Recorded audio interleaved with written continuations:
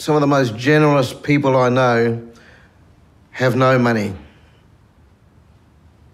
And that's how it should be. When we have no money, it's a different lifestyle. When you see the old people, there was no, in our language we have no such word as please or thank you, because it is what is expected of us is that we share and we give what we have. Today we have to say please, we have to say thank you, we have to beg for things. In the old days it was just a giving thing that we would share things. That was a part of who we are. And not only for Aboriginal people, I expect people all around the world would do the same things before money. But nowadays, it's mine. There are words like mine. We don't share our things anymore.